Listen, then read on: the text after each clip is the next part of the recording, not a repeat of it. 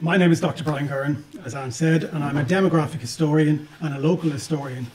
And as Anne said, I was the census specialist on the Beyond 2022 project. And I would like to thank you all for coming out to listen to me tonight on this cold, frosty evening. This evening I'm going to speak to you about an important census which came to our attention during the course of our project. Now, the Beyond 2022 project was a government-supported project based in Trinity College, Dublin.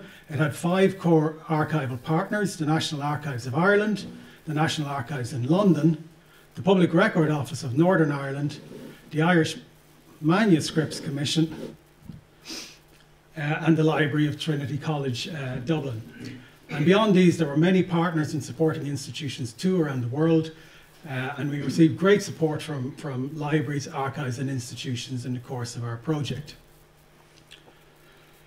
Now, the aim of the project was to reconstruct some contents from the Public Record Office which was destroyed in the early years of the Irish Civil War.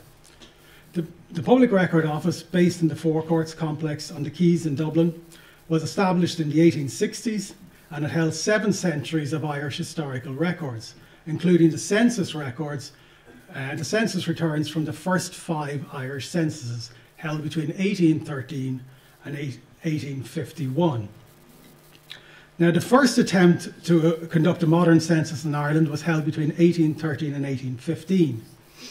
And embarrassingly for the Irish authorities, the census failed to enumerate the entire country. The census was supposed to take 7 weeks to complete, but it dragged on for nearly 2 years before it was wound up. Although the census was deemed a failure, the national population was subsequently determined to be about 6 million people, just shy of 6 million people, based on comparative calculations founded on previous inquiries and on the partial results of the census. Kilkenny was poorly served by this census survey. The Grand Jury, an early local government body, was responsible for appointing enumerators at the Lent Assizes or law sessions of 1813. Most counties had a single Grand Jury which was responsible for the entire county. Kilkenny had 2, one for the county, and a separate one had responsibility for the city. Now, the city's Grand Jury, however, appears not to have appointed enumerators at all. They just ignored the act. And its population went uncounted in 1813. In the county, enumerators were appointed for all 9 baronies, as was required by the Act, and returns were presented at the summer assizes of 1813 for all 9 areas. The 9 sets of returns were sent to Dublin, but all were deemed to be objectionable and were returned to Kilkenny for remedy. Attempts were made to improve the returns, but when the enumeration process was eventually wound up in March 1815, almost 2 years after it commenced, the returns for only 3 southern baronies, Ida, Kells and Knocktofer, and the returns for Callan Town and Liberties had been approved by census officials. The returns for all the other baronies in the county were deemed to contain some unspecified incorrectness. That's what the I stands for in the image here. An incorrectness in the returns. So what does an incorrectness mean? It's important to note that acceptance of the returns by the administrative officers in Dublin was not an indication that the returns were being viewed by the census officials as being accurate, but merely that their data were presented in the approved fashion. It's also important to note that if a return contained an incorrectness, as in the case of Crana, for example, and as you can see, Crana is spelled Grana, these are errors that were in the source, this did not mean that the return was inaccurate, but just that the form of presentation did not satisfy the officials in the census office. So this means that we can't automatically accept figures for baronies which were accepted by the census officials, and neither should we reject the numbers for baronies with incorrectnesses. Now, after each census was held, official figures, an official report was then published by Parliament. And I brought along an example of the official publication for the 1821 Census of Ireland, which I've left down on the desk down at the back there, which you're more than welcome to have a look at. So that's the official report for 1821, the second census. Because the 1813 to 1815 census was deemed to have been an embarrassing failure, however, no publication ever arose out of Westminster. And because Parliament did not publish an official census report for this census, we would have few figures from it, but by good fortune, the Census Commissioner, William Shaw Mason, the Census Commissioner in 1813, he was a pluralist office holder in the early years of the 19th century. And after the census, he attempted to orchestrate a parish survey of Ireland, or a statistical survey of Ireland in the 1810s, and it was meant to cover the entire island. Now, Shaw Mason's attempt at a parochial survey of Ireland also failed, but 3 volumes of parochial statistical accounts were published between 1814 and 1819. And I've brought along the first volume of Mason's parochial surveys, and it's down there on the desk as well, so you can have a look at that if you're not familiar with this really, really important and useful publication. Very important for local history research. Since Shaw Mason, as the Census Commissioner, had access to the population returns from the census, he published the numbers in his volumes. So that's where the previous image came from, the published population statistics for Kilkenny. If Shaw Mason hadn't published his parochial survey, those figures wouldn't be available. So since he had access to the population returns for the census, he published the numbers in his volume, and some of the parish accounts contain population figures from the 1813 to 1815 census to parish and even to townland level. For County Kilkenny, 5 accounts were published in the 3 volumes covering 9 parishes in the county. And these were for Fidown Union in southwest Kilkenny, consisting of 5 parishes: Fidown, Owning, Tubrad, Whitechurch and Tibberagney. Grange Sylvia and Kilmacahill in the east of the county, and in the west of the county, or the northwest, Tullaroan parish. These parish accounts, many of which are informative, very informative and illuminating, often present 1813 census data, and sometimes, as in the case of Fidown Union, they present the data to townland level, right? After this, from 1813, no census published townland figures until 1841. So these are very early townland population figures from a census. And these accounts are wonderful, so can be wonderful sources for the local and the regional historian. Now, the second census of Ireland then was held in 1821. And this was held contemporaneously with a census in Britain, the third census in Britain, because Britain was enumerated in 1801, 1811, and then in 1821. So 1821 represented the second attempt to enumerate the Irish and the third attempt to enumerate Britain. The Irish census was groundbreaking in the UK context, because it was the first statutory census held on either island which attempted to record the names of all inhabitants throughout in the country, although the names of servants and households were sometimes omitted. But earlier censuses in Britain and in Ireland, the 1813 to 1815 Irish survey, had only required the enumerators to return raw numbers, but 1821 required the enumerators to record all names. Commonly viewed as Ireland's first successful census, this survey reported the national population at 6.8 million people. And with Britain's population being determined at 14.4 million, Ireland was contributing almost 1/3 to the population of the United Kingdom as then constituted. And the equivalent statistic today would be at about 11 or 12%. So here it was about 32%. So Ireland was a much more significant part, proportionately, of the population of the two islands than it is today. In Kilkenny, the population of the county, exclusive of the county of the city, was reported at 158,716, or the population of the county was 181,946, with the city's 23,230 people included.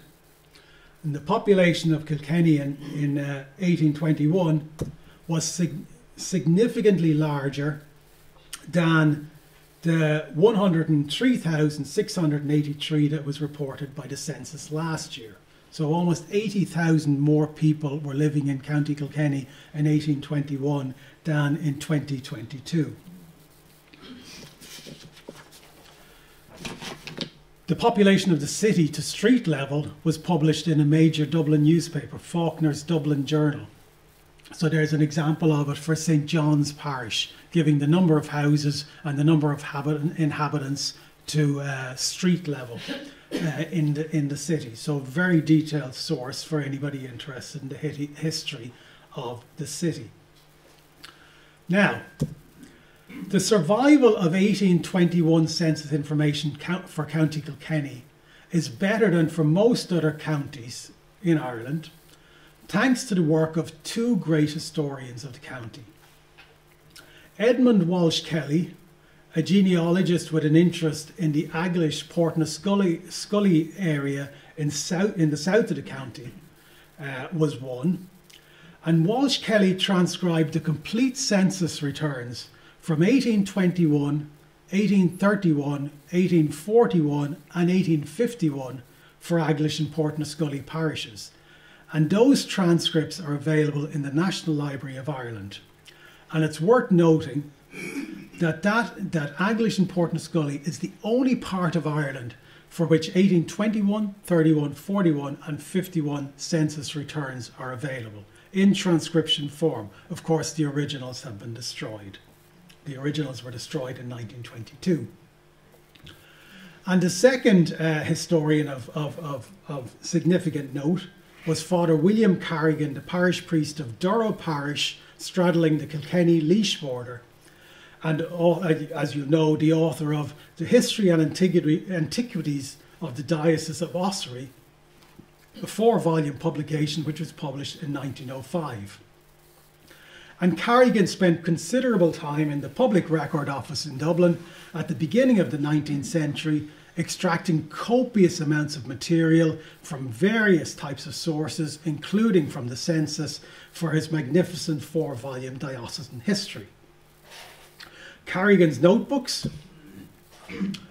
168 of them I believe, can be accessed in St. Kieran's College, Kilkenny City.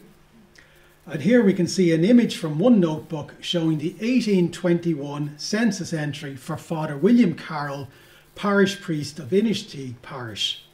Living with him was his curate, John Quinn, his coadjutor, and 2 servants.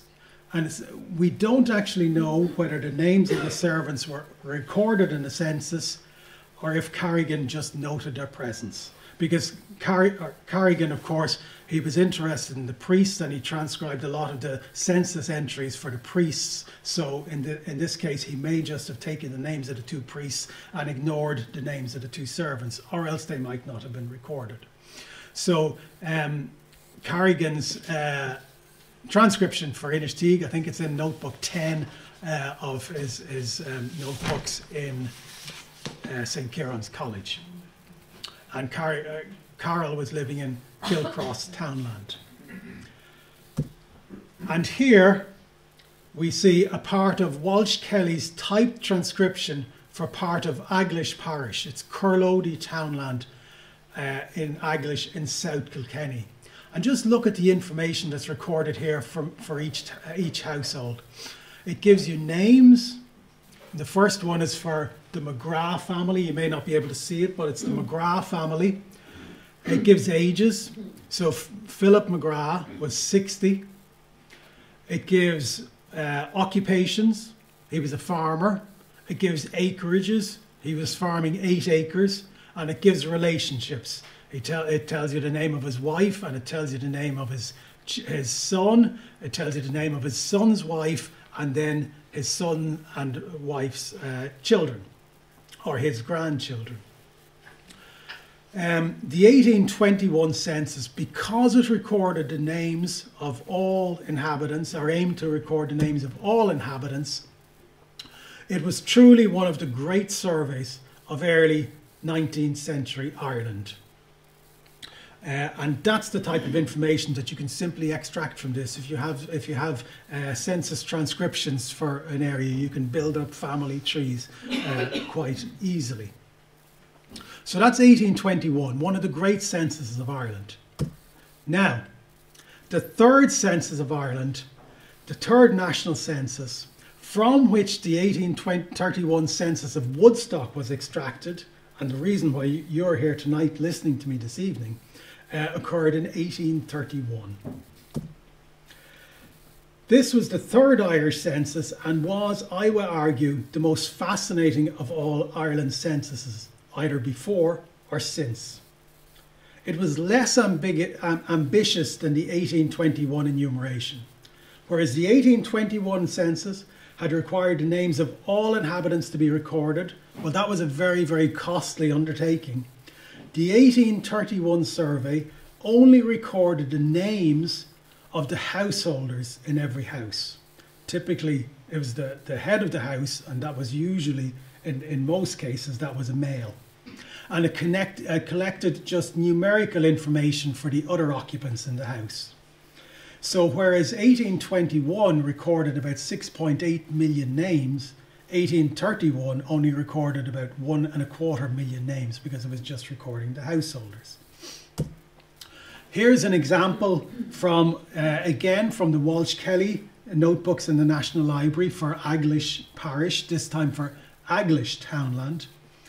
And it gives, and you can see it's much less detailed than 1821. Like, this is a transcription of what would have been there in previous to the destruction of the census. It gives only one line for each person, for each household, and then gives the number of males and the number of females, the number of males over 20, and the number of servants. So that's more or less what it was giving. So it's far less detailed. Thomas Delahunty, for instance, his 15-strong household contained 6 males and 9 females. 2 of the males were 20 years or older, and 2 of the 15 people in the households were servants. And you can see that if you were using this for genealogical research, if you were in the Public Record Office previous to 1922 and you were trying to use this for genealogical research, it's much less useful than the 1821 census, because if you're Delahunt, you're not going to know whether you're possibly not going to know whether your ancestors were Thomas or John or Patrick or Ellen or Patrick or Edmund or Margaret or Richard. Whereas from 1821 you do have the names of all the members of the household, and it's much more suitable. Much more suitable as a research tool, and much more useful as a research tool. Imagine if you were researching Walter Walsh. Well, you have Walter Walsh 11, 12, 13 and 14, and possibly more. Now, for various reasons, the population data reported by this census came to be viewed as being untrustworthy, because a belief took hold that it had exaggerated the national population. Now, this idea was introduced in the 1841 census report, and that claim basically accused the 1831 enumerators of falsifying their returns to earn more money, because you were paid on the basis of the number of people that you counted. So if you made up people, manufactured people who didn't exist, well, you were going to get more money. So this was a claim that was introduced in 1841. And that claim has stuck around for the last 180 years, or almost 180 years. But it's now, that claim is now known to be substantially incorrect. And the survey is coming to be recognised as actually the most accurate of the 4 pre-famine Irish censuses. Nonetheless, because the census had not recorded the names of all people, it was routinely overlooked by early genealogists who favoured the 1821, 1841 and 1851 surveys, all of which had complete lists of names. And because of this, transcripts from the 1831 census are quite rare. So that's why Walsh Kelly's transcription of Aglish and Portnaskillia is quite important. Ironically, despite its preeminence in terms of accuracy, it's the only one of the 4 pre-famine censuses which was completely destroyed in the Public Record Office fire in 1922. There is not a single fragment of a single page from the 1831 census known to exist, at least to me. Why was this fascinating? Why do I say it was a fascinating census? I say it was fascinating because it's the only Irish census ever to have been entirely rechecked. Now, this situation came about as follows. It came about in a most curious way. 3 years after the census was completed, Parliament established a commission to inquire into the availability of education and religious instruction services in Ireland. And because it was looking to determine the availability of religious instruction services, it was deemed necessary to determine the religious populations at parish level. So the Commission were given the power to conduct a new census of Ireland inquiring into religion. Now, this is only 3 years after Ireland had been enumerated in 1831. That was going to be enormously costly and it was going to take a lot of time. So to expedite matters and to reduce the cost, they decided instead to do the following. Now, just listen to this just to appreciate the scale of what they did. They organised for the entire census of 1831 to be copied entirely, 1.25 million names, and all the numerical breakdowns of the households, copied entirely.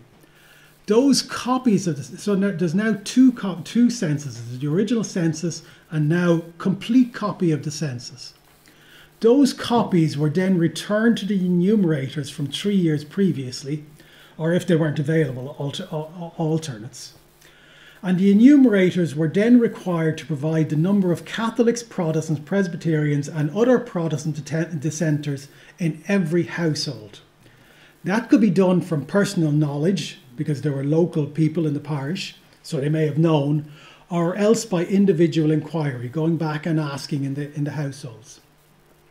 And also, Church of Ireland, Catholic and dissenting Protestant clergymen were invited to submit new censuses for consideration by the Commission. Now, this was truly a mammoth task. In order to ensure accuracy in the returns, public meetings were organised in every parish or in every group of parishes in the country, right across the country. Remember, there's 2,500 parishes in Ireland, where people, including the local clergymen, could attend to verify the information. In advance of these public meetings, the enumerator's work was to be on public display for at least 2 weeks so that their information could be checked. In some cases, clergymen of the different denominations squabbled over the religion ascribed to certain individuals. One would say, that person's a Protestant, and the priest would say, no, but they attend Mass. And there are stories in the newspapers about these. But the important thing for us to remember is that since the census was essentially being rechecked by this work of the Public Instruction Commissioners, it's not credible to argue, as the 1841 commissioners had, that the 1831 census overestimated the population, because any fraudulent counts would have been clearly and publicly exposed at these parish meetings.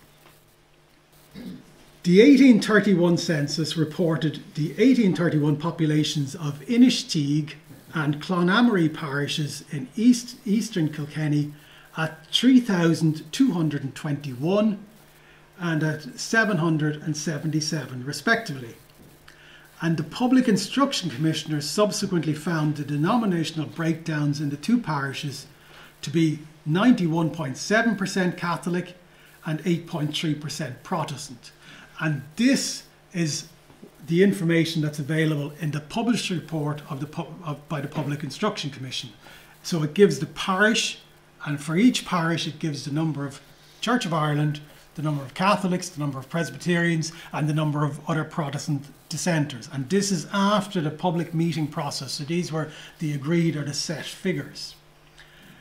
As was the case for all parishes in the country, the censuses for Inistioge and for Clonamory parishes would have been copied by the Public Instruction Commissioners in 1834 for the purpose of their inquiry into denominational breakdowns in the country.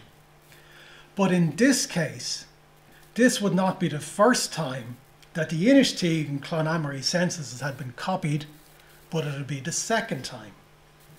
Now, the 1831 census of Woodstock Estate.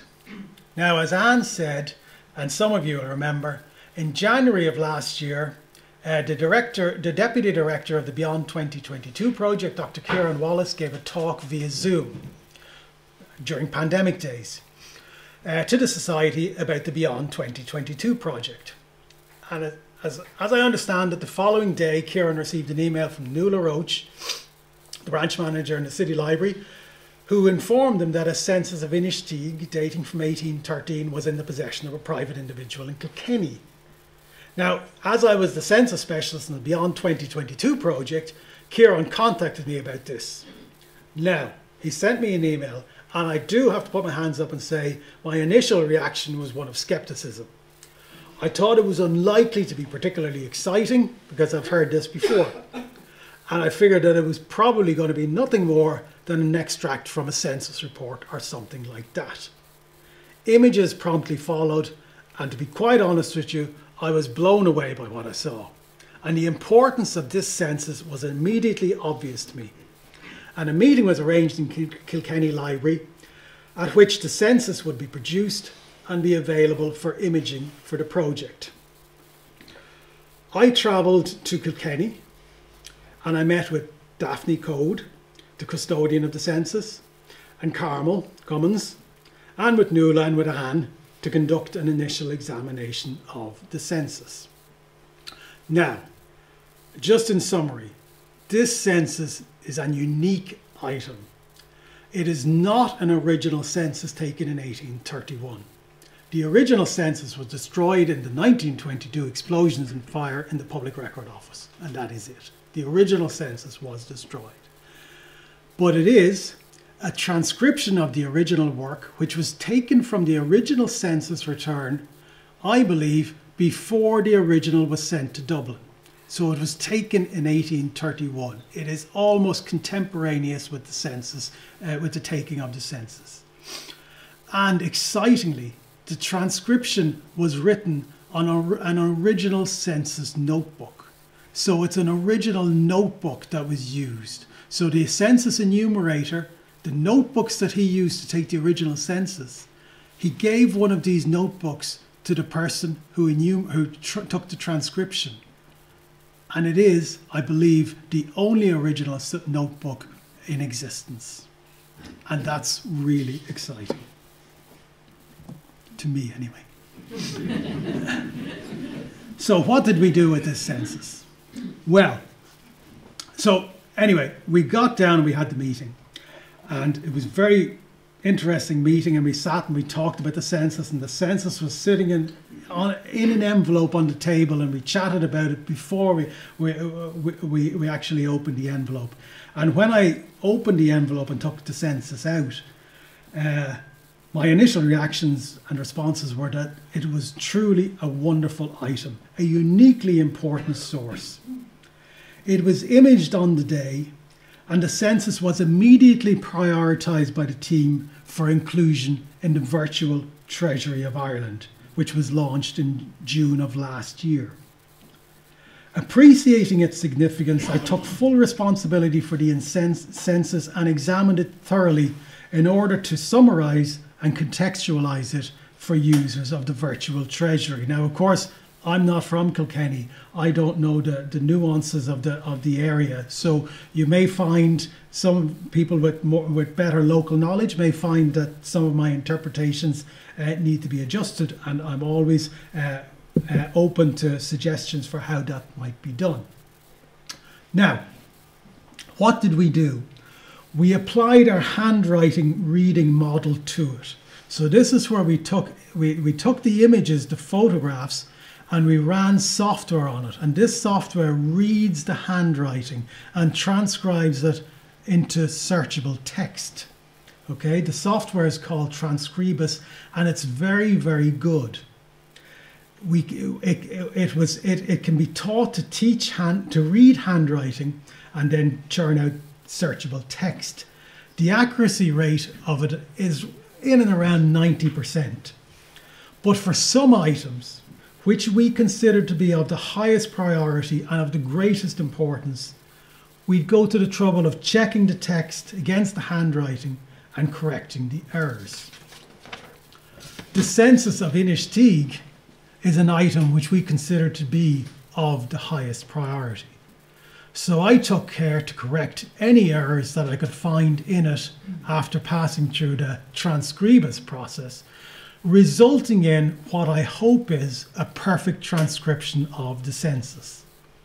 And again, if anybody is looking at this in the virtual treasury, and remember this is available in the virtual treasury of Ireland and is publicly available to everybody for free to use and to examine. If anybody notices any errors, which may have slipped through, I'll be very pleased to correct them, because we do want to have a perfect copy of this census. And thanks to the work of many individuals in the county, including Daphne and Carmel and Nuala and Anne, and the Kilkenny Archaeological Society and others, the census, as I said, is now freely available, open access in the virtual record treasury of Ireland for all of you to look at. So let's have a look at it and see what it tells us. The census is a small, elongated, quite modest looking volume with soft decorated covers and a leather spine. Now this is an image that I've taken from the virtual treasury. If you go onto the virtual treasury, this is what you'll see. So this is the front cover of it. The title page of the census is very interesting. It describes it as a census of the population of the estates of William F. Tighe in the county of Kilkenny, taken in 1831 and copied from the government returns, transcribed by Thomas W. Innes. So straight off, just from the title page, you know it's not an original because it's transcribed by Thomas W. Innes.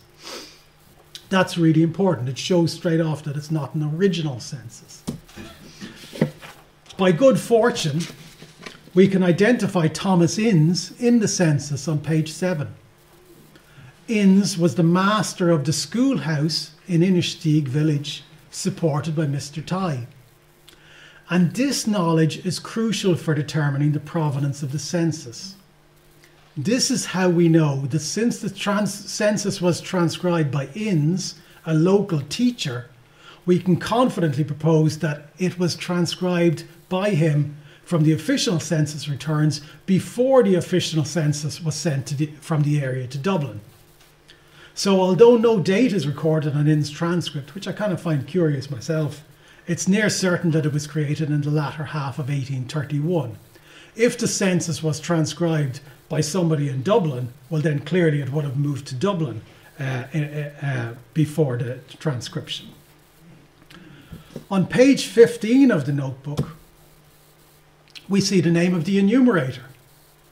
The census enumerator for Inistioge parish was a man called Richard Power, so he appears in the census as well. On page 1, we can find Richard Power in the 10th house in Inistioge townland. The organisation and layout of the small volume provides additional evidence as to its provenance. The volume is structured as follows. 3 pages at the start list the 14 questions that the enumerator was required to determine answers to. And there's well, it's not quite readable, but this is just a list of, this is a sample of a list of the questions that were being asked. So there are 3 pages listing the questions that were required. Following that, 5 pages of instructions are given for the enumerator. They tell him how he was to go about his task, what he was to do, how he was to approach the task. And I love this one here because it's showing him how to count, how to record the counts for 4 strokes and then another stroke for 5, so making it very easy to do. So 5 pages telling him how to do his tasks. And interestingly, 1 page showing the declaration that the enumerator had to make when submitting his data. Right? So I, and in this case it'd be I, Richard Power, because that was the enumerator, appointed for the parish of Inistioge in the county of Kilkenny for the purpose of taking an account of the population, and so on. So this was the oath that he had to swear at the special sessions when he produced his census return, swearing that he had taken an accurate return. And then, following that, there are 25 double pages presenting the census information, for the census results. 1 of the pages is blank, so 24 double pages contain people's names and details, and 1 blank page. And each of those 25 pages contain a table of 26 columns where the enumerator recorded his population information in response to the questions asked in the census. The table required detailed information on each house, including the name of the householder, the number of families in each house. Some houses had multiple families.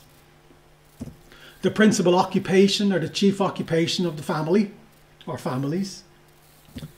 The number of males and females, so that's giving you the population in aggregate.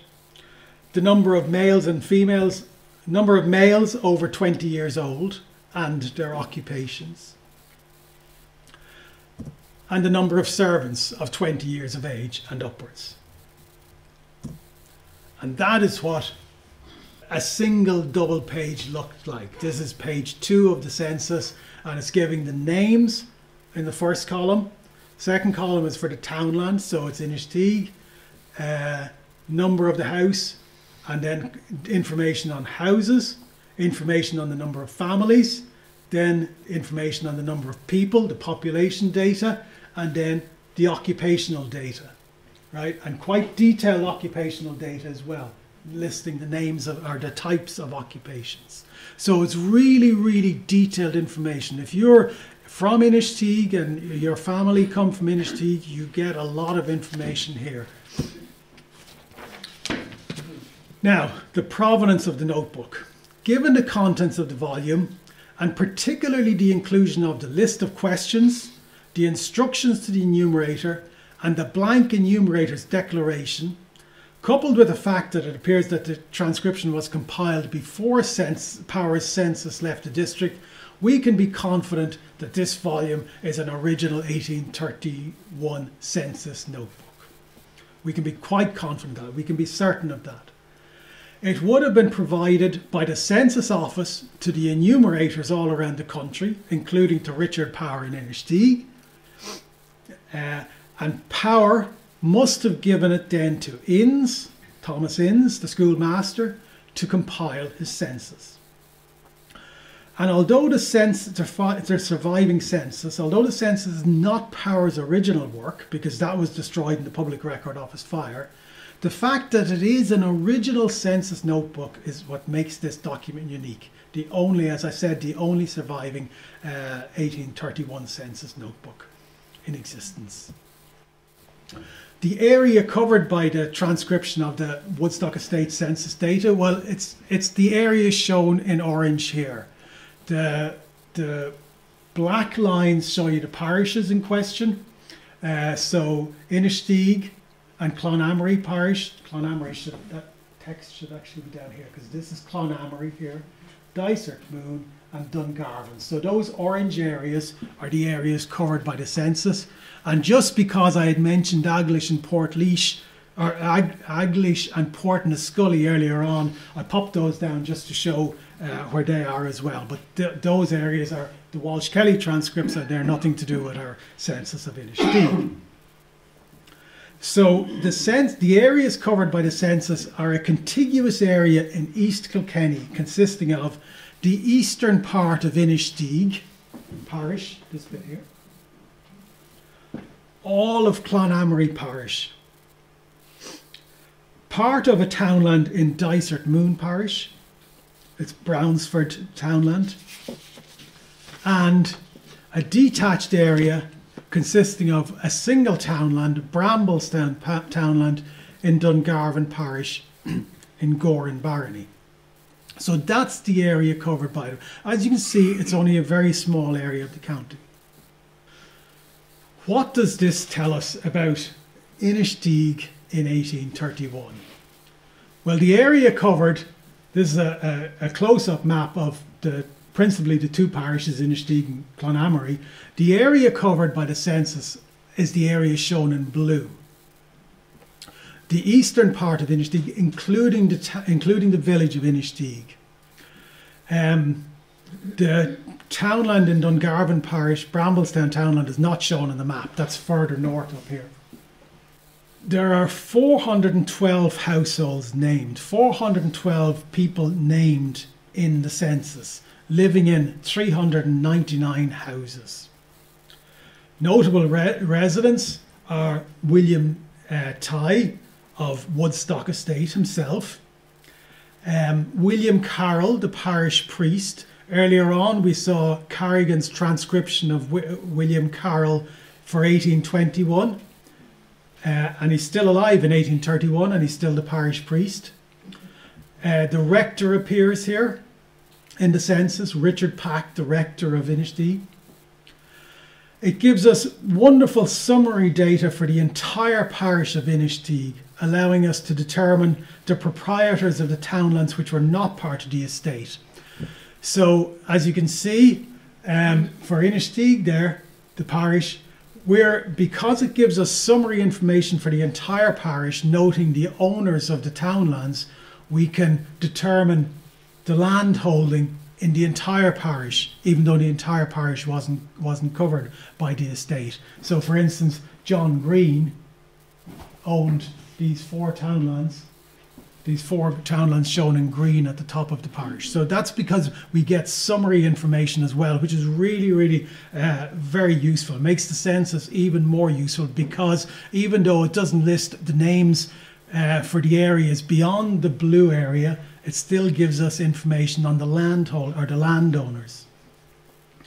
And it also gives us, the summary also gives us information that Reverend William Carroll, the parish priest of Inistioge, in 1826 conducted his own census of the parish, and the population then amounted to 3,323.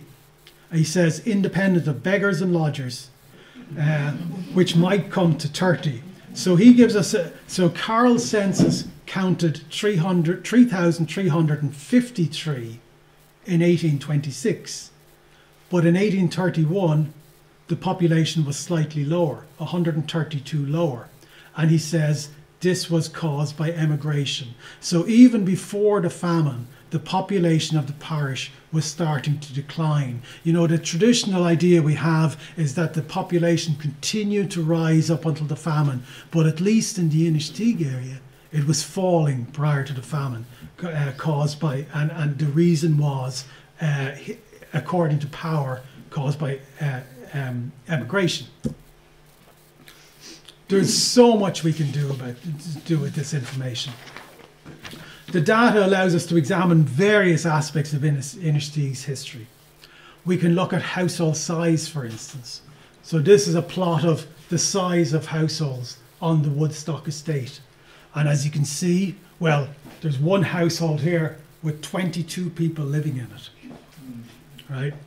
That was Woodstock House itself, mostly, I think 16 servants or so in that house. So that's the largest household on the estate.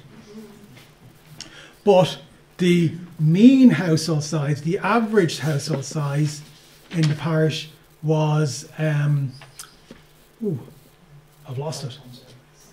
Does it say it there? 5.7. Yeah, 5.7 was the average household size. That's quite large for this period. And the number of households, well, the modal household size, or the most common household size, was 6, just ahead of 7. So these were quite large. And if you look at rural against urban, as in rural area against the village of Inistioge, the household size in Inistioge itself, in the village, was slightly larger again than in the rural areas, which is what you would expect, because again, you're looking at servants in those instances in urban areas. So one very useful aspect that you can examine is household size, and it's giving you really, really detailed information. This is completely aside from the whole genealogical information that you will get from the census anyway. It gives us fantastic information on occupations. Very, very detailed information on occupations. And it's no surprise to see that agriculture was the main occupation in the parish. That's as we would expect for 1831. 7 of the 13 questions to be answered dealt with matters concerning various aspects of people's occupations. So that was a key focus of any census inquiry at this time. So agriculture was the main occupation. Within the village, retail was important, was much more important in the village than in rural areas, again, as you would expect, but it's nice to see what we might expect being confirmed by statistical data. The area produced raw materials and exported them. There was very little manufacturing in the area. Carpentry was common, linen weaving was common in the area, and manufacture of various types of clothing and cloth was common. And there's only one person who's recorded in specific in manufacture, who's detailed as manufacture in the census, and that was Robert Allen of Coolnamuck in Clonamory parish, who was engaged in the manufacture of flour. And power, very fortuitously, even though the 7 columns were related to occupations, power was only required to put in numerical figures in each of the columns. But what he did for us, and he did us a real favour, he actually notes the occupations in many instances. So you can see, even though he wasn't required to do it, he'll note that somebody was a baker and somebody was a farmer and somebody was a policeman and so on. So he even went beyond what was required of him to give us much more occupational information than was required. Carpentry, I said, was the most common occupation, and smiths, coopers, stonemasons, fishermen and boatmen were also common. Boatmen and fishing on the river were quite common. There were 27 adult male carpenters, 16 coopers and 15 smiths in the 2 parishes. And we can get all of this because power gave us a lot of this information. Now, some other information. Abstract data for the entire parish. Yes, there's the population of the entire parish, 3,221. There's Carroll's 1821 population, so you can see it's a little bit higher. And there's the remarks by the enumerator. And he also, Inns also transcribed recorded the names of the Protestant householders in the census as well. So he gives us a list of all the Protestant householders and the number of people in their families. And the reason he has that is because of the Public Instruction Commissioner's inquiry as well. So he lists all of the Protestant householders as well. And I will say, I have a very strange link. I'll just tell you this, I have a very strange link with this census myself. My family come from a small little townland near Red Cross in County Wicklow called Rahavel, and my grandfather was called William Ward. And the house beside us, we came from Rahavel House, and the house beside us was called Rahavel Hall. And there was a man living in Rahavel Hall when I was a young fella. His name was Harvey Hevener. And while I was working through this census, now that's a very strange name. I've never come across Heveners before. And Harvey Hevener is a very curious name. And because I was, when I was working through the census, I came across the name Harvey Hevener. And it was the first, I had never ever come across the name other than the Harvey Hevener who lived in Rahavel Hall when I was a young lad. And I was talking with my cousin who still lives in Rahavel House once. And I just told her that we had discovered this wonderful, we had come across this wonderful census of Woodstock. And I said, you're not going to believe it. I came across the name Harvey Hevener in the census. And my cousin said, but that's the Heveners who live next door to us in Wicklow. And I said, no, it's not, because this census is from Inistioge in County Kilkenny. It has nothing to do with Wicklow. And she says, yes. She says, the Heveners moved from Inistioge to Rahavel in the 1920s. And sure enough, she sent me on an article, a local history journal, which described the Heveners moving from Inistioge, from Woodstock Estate, over to Rahavel in the 1920s. And of course, if anyone else on the project had been working on this, it wouldn't have meant anything to anybody, but it was just that I knew Harvey Hevener from Rahavel Hall, and there was a Harvey Hevener in the census in Inistioge, and I happened to be talking to my cousin who happened to know that they moved from Inistioge to Rahavel. And the Heveners are still living in Rahavel Hall, so I sent my cousin on a copy of page number 7, image page number 7, where Harvey Hevener is there, and that's her great-great-grandfather who moved from Inistioge. That's her great-great-grandfather appearing in the census in 1831, who was the grandfather of the person who moved to Rahavel in the 1920s, which I thought was quite a remarkable coincidence. Now, before I get on to, just going to conclude. Since most of the pre-famine Irish census returns were destroyed in the fire in the Public Record Office in 1922, it's always noteworthy when a new extract from a pre-famine census is unearthed. It happens very rarely.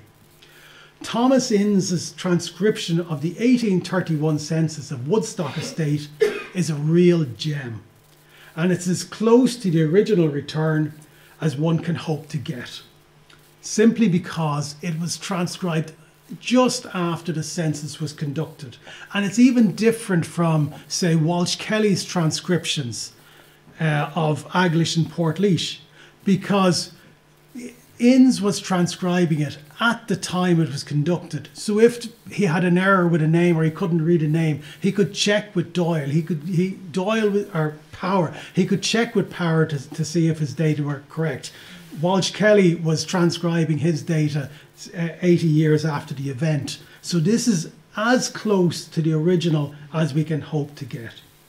The Beyond 2022 team were pleased to learn of the existence of this unique item during the course of the project, and as I said, it's now freely available to researchers through the Virtual Record Treasury of Ireland.